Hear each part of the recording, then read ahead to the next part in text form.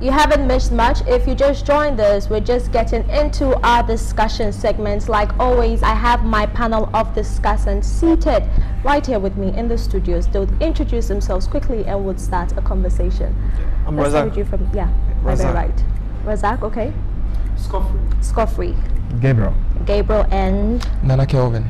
You're welcome, gentlemen, to the set of New Generation. Yeah, thank you. Now, interestingly, education has been on many media platforms for subject matter. Let's take a look at this way. Today, it is obvious that with the glaring benefit of a formal education, people happen not to be taking the opportunity of it. Do you think that indeed people have still not realized the essence of education, how good it can be, how important it is in our today's world?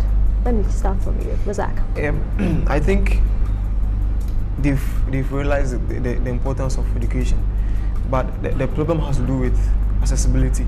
And even with the FQ, that's the free compulsory universal basic education, it's not entirely free because you go to schools and you find out that they pay watchman fee and other fee which comes with it. So parents who are not well to do don't have that money to pay for those things, and there are a lot of people who are ready to go to school, but they don't have. There's no vacancies in schools for them. So I think those are some of the challenges facing education. Scofray, many kids haven't seen the four walls of a classroom wall. Why do you think it is so in our today's environment? We are in a global village today. Well, I think first of all, we must understand that as a nation, we are coming from a dispensation where formal education wasn't part and parcel of us. We were used to the informal sector where trade was what people choose to learn. If you want to be a carpenter, you want to be a goldsmith, whatever you decide to do, you will have somebody that will go for the person.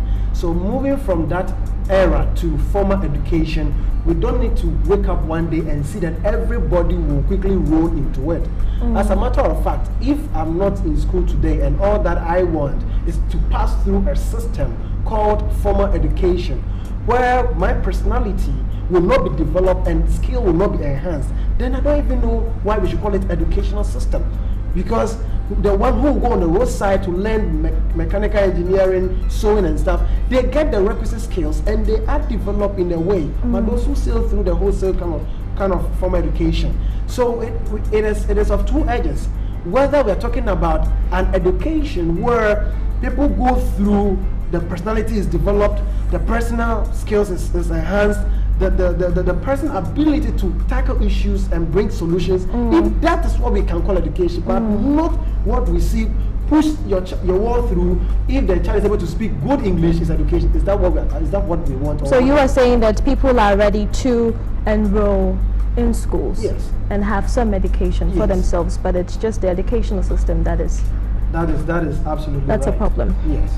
Yeah. Quickly, Gabi. I should say yes. It's basically the same because if you really want to make a decision, it is prudent to know what is really happening.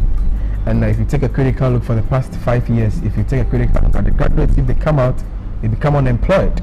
If you look at it, when you look at the United Nations Development Index, people spend close to 18 years of schooling, your money, your time, your human capital, your resources, and after that, after school, the companies tell you, sorry, we can't get you into the organizations. It becomes quite difficult. And when I look at this, if this is going to be the end result of my child, then why should I go ahead, spend all this money, and after I don't get any returns from it? So that also discourages people that instead of this, let me just get them just develop their skill and get something they are doing that can fetch money into their pockets, basically. So it's also keeping people in a way. I would want to believe that all four gentlemen, you have bitterness, quote unquote, with the educational structure right in Ghana. So I would give you all 2.5 minutes to share your concerns. So let's start with you, Kelvin.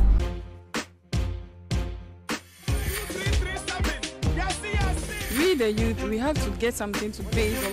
Things that will mentor the mind. Taking care of the aged and the youth development.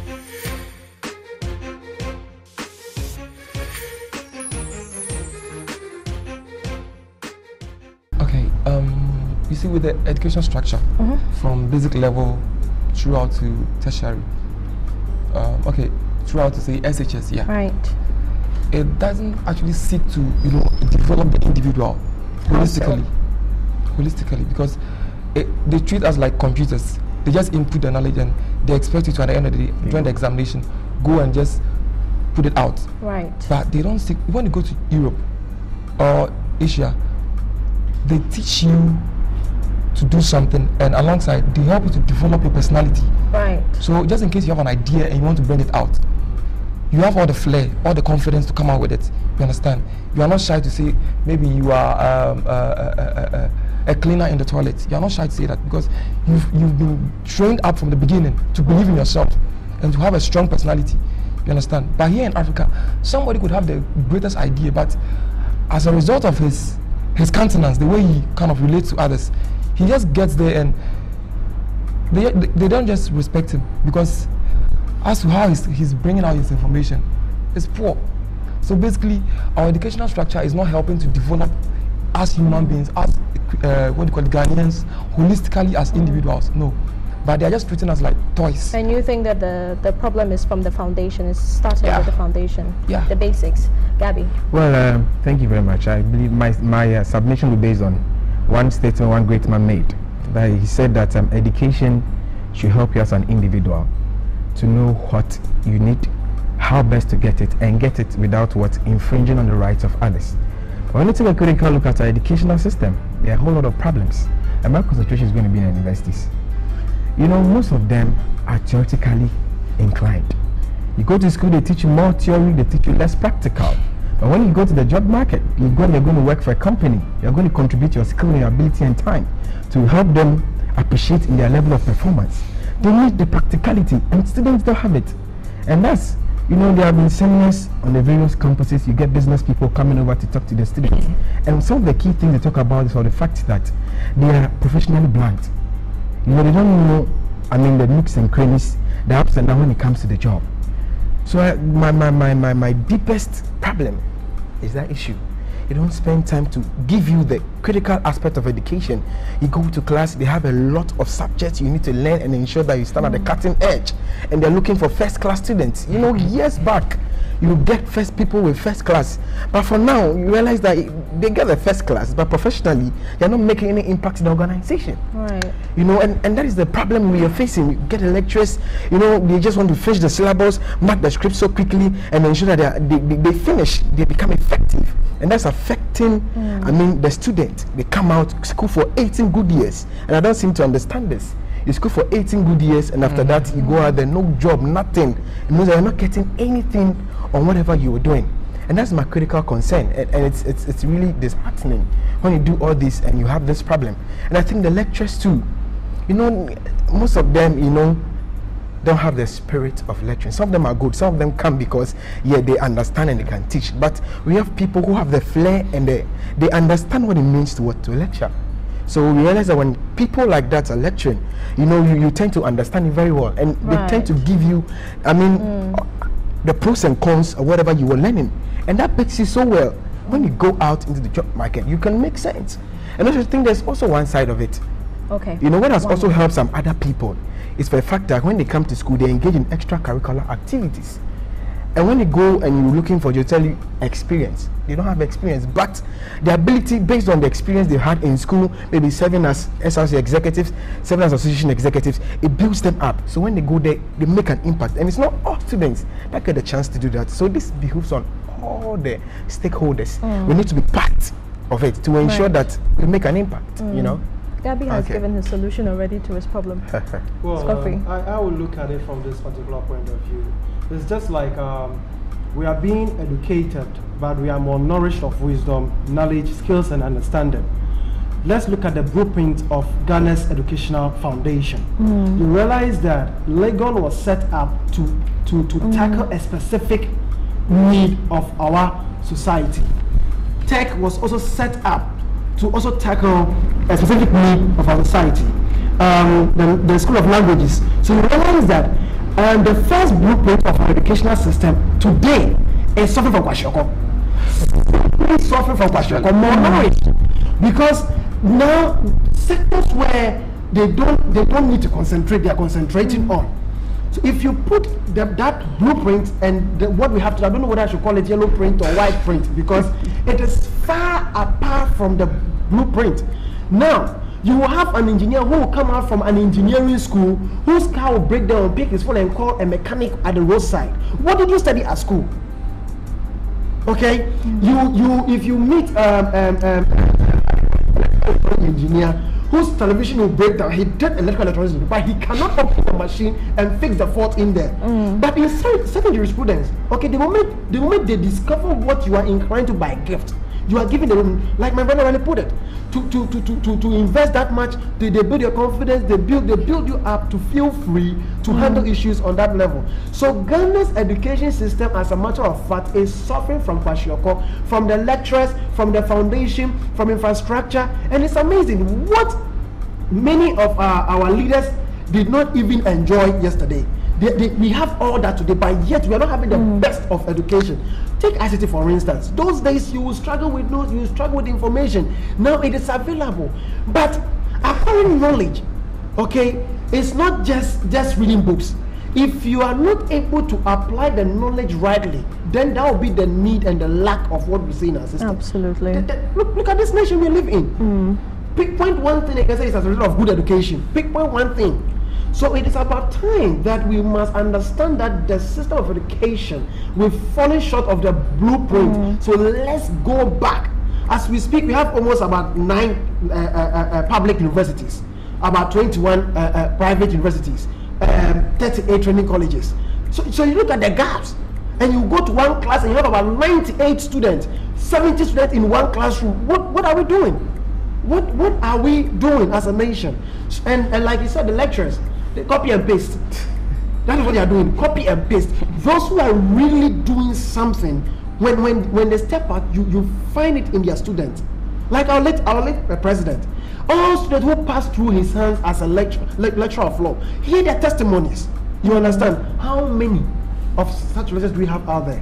As for our system, it's simply sorry for kwashiorkor. I'll focus my attention at the basic level, because definitely you cannot build a building without a good foundation. Certainly. One area we tend to forget is the KG. And we are told by psychologists that the first 7 years of each person's life is very vital, because that's the time you subconsciously you implant certain key issues in their minds. And what do you see as education as a sector? There are a lot of unskilled teachers. So a child might have a talent, but since the teacher does not have the requisite skills to point out that talent and refer him or her to the appropriate quarters for that talent to be nurtured up, he grows up without identifying that talent. Right. So and the education system has been planned is in the form of a pyramid.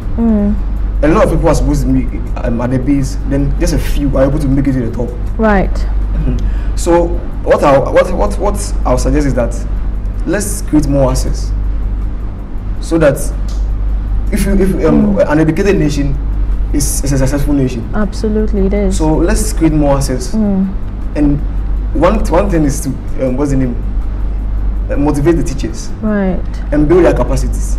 Government can roll up periodical programs which will aim at expanding and updating teachers with modern ways of teaching. Right. A friend of mine was in university. He went for a friend who had completed 3 years ago's notes, and it was the same thing that the lecturer taught him that particular day. That means that the lecturers are not abreast with the modern trend. Right. Things keep changing. Theories coming day in and day out. Absolutely. So if you look at the education system, at times you sit back and you say we are joking.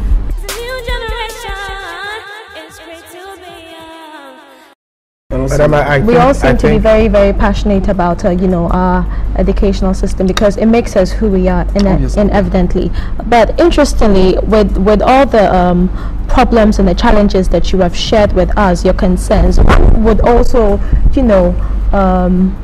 discuss it out and churn it out and say that, oh, the Ghanaian youth or the Ghanaian child is quite lazy, quote and unquote. We like to be spoon-fed, more like silver spoons in our mouth, because there have been situations where people didn't have it that much, yet still they made it. So why can't we be in that situation, and why can't we also make it if we find ourselves I just don't buy faced with problems like that? I just don't buy that, because Ghanaian youth are not lazy.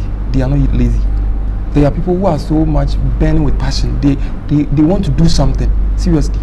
You understand? They are doing all that they can to do it, but the access is not there. The foundation is not there. Somebody needs some small money to start some small business. It's not as if we are not lazy. Just as much as somebody needed that small money and that small, support, yet still they did make it. Yeah, they didn't make it, but it took years, you understand? But when there is the access, it wouldn't make it so difficult for somebody to make it, you understand? So, obviously, that person you're talking about, didn't have the access, but eventually, for a number of years, he tried and he made it. So, it's going to keep long. But if those at the top make things easy for us, those down here, it will help us make it easy in life. Well, interestingly, there has been many debates going on about educational system since it is an election year. You do realize that many platforms, you'd realize our political leaders talk passionately about education. The Ghanaian youth has been crying foul about our educational system, saying that something should be done about it. Do you think that it's been long coming, Scofray? Well, with our educational system, when a society who falls short of the future and carving out their needs per their environment, this is what we are going to experience or experiment. Like my brother was saying, assuming there is this child who is gifted, and it is true that I am not a mathematician, I'm not good at numbers, I'm good at speaking, I'm good at doing this. So where are the infrastructures or institutions that will nurture such a talent? There are those who are very bad at words, but very brainy at figures. Where are those infrastructures? Because when I write WASI and I pass maths, I pass econs, and I cannot pass English, science, and others, where do I go? You understand? So our educational system and the call for quality accessible education must be the #1 priority on the lips of every Ghanaian. I don't care about whatever a politician will say. What I care about is understanding the dispensation. According to science, about every 10 years that generation is different. How they want to approach things, how they see things, how they are endowed with wisdom and knowledge. Do we have this as a reality as other worlds are exploring? No. So if this day and age, today I'm saying the future leaders of tomorrow are no more. We are here today.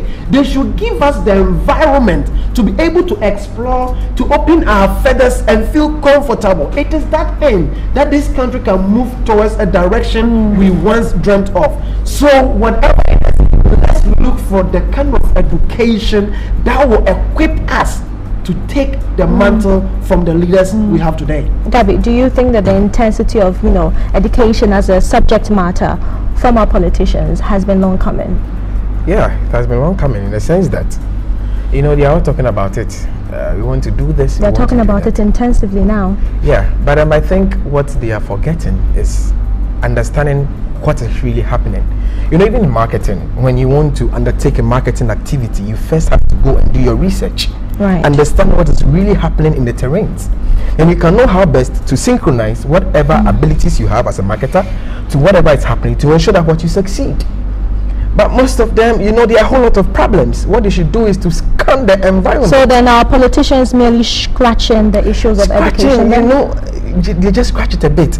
But the fact is that go into what is happening in education. But that is not good then, isn't it? That is not. If they are merely scratching the issues pertaining education, then that is no good. You will not get the best effort, because Absolutely. if you don't know what is really happening, but you have your resources and you just want to do something, you will misfire. You will not get it right. So the fact is that they are not going to what is really happening. The teachers, the lecturers are complaining. They are not giving them their stake. Their take of the national cake. People are complaining everywhere. People in the village, they have challenges. Why don't you go into it? Identify those challenges. Then use our strength. you know, as a party or as as a personality, to ensure that we fill these gaps, and then we can have holistic success in education. When you look at it, no, it falls short. It's like bringing in an innovation if there are still problems about the situation. No, it's not going to work. You're still going to see the same old results. You want to get like doing the old things and expecting to get a new result. No, you get the old results. Understand? So with me, they're not getting to the real facts about education. They're not telling us what is really happening, tackling the main issues. No, we can't have success when you still want to bring innovation where there is problem. What would you all recommend? You've been part and parcel of the whole experience. So what would you recommend, Kelvin? Basically, I think we should have a strong technical and vocational system background, very, very strong. Because you look at Europe, Asia, most of the developed countries, they have a strong technical and vocational background.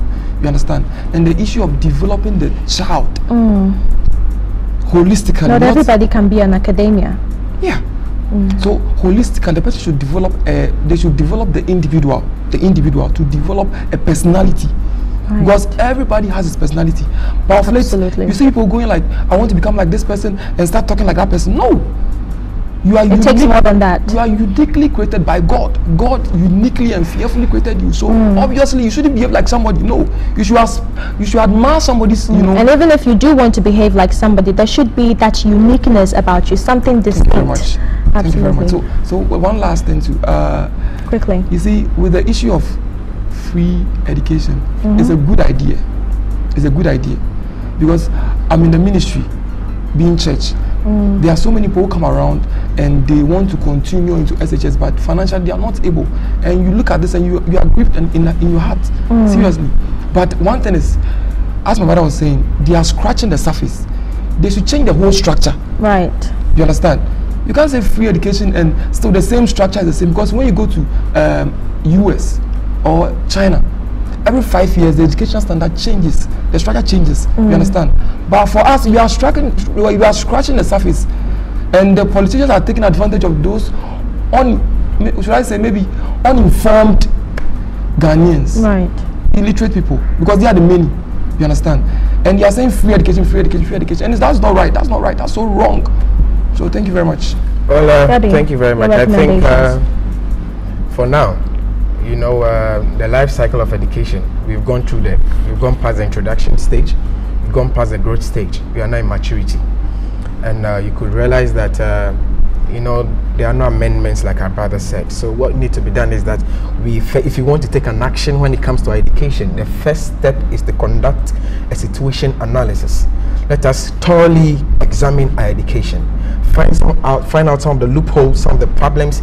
Then we'll look at how best to channel our resources to solve the problem one by one thing at a time. I think these are some of the problems, how some of the projects undertaken by some of the guys. There was a particular time they had a project whereby I looked at the focus. They were targeting unemployed graduates, and I asked myself this question: why should you target unemployed graduates? Why don't you go to the schools and find out what is making them unemployed and start tackling the problem? But wait to become unemployed and look at how best you can help them out is the issue. So I think what we need to do now is to critically examine the education, find out the problems, find out the things that is preventing the success of the idea that was introduced by somebody some years back.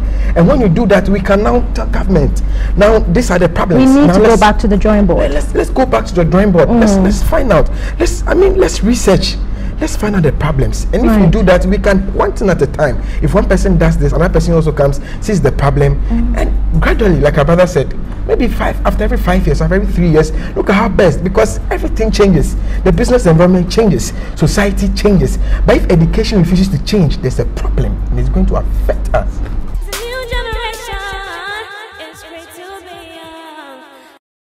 Like I said in my earlier submission, there was a blueprint for our educational system.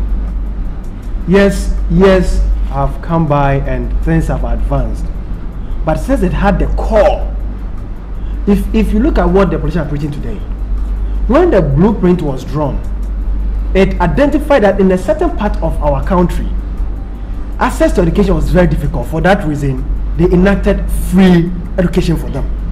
Another sector it was quite liberal because the colonial masters had set up schools here and there, so access to education was not that as bad as that in the north. Right. So we must think and look at what our priorities are today, whether to be free or not. My dear sister, it is on a foundation that will break in 2 years.